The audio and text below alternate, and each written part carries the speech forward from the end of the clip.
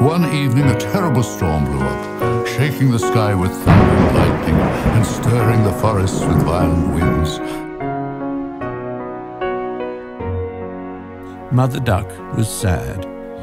She knew he was big and grey and ugly, but he was still her little duckling. They had no fire and no food. The wind whistled through their leaky roof, and their blankets were damp and threadbare. He didn't care about his soldiers, his palaces, or even his people. He only ever went outside his castle to show off his latest outfit.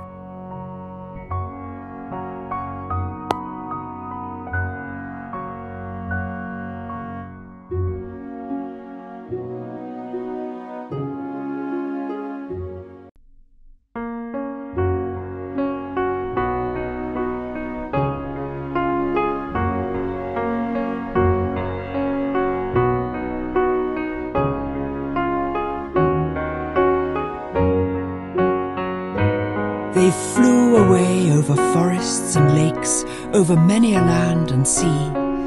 Below them the wind blew cold, and wolves howled. "I'm afraid he won't find what I found," said Little Klaus.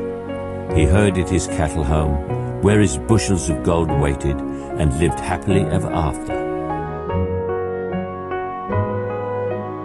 The youngest was the most beautiful, with rose-petal skin, sea-blue eyes, and a shimmering tail.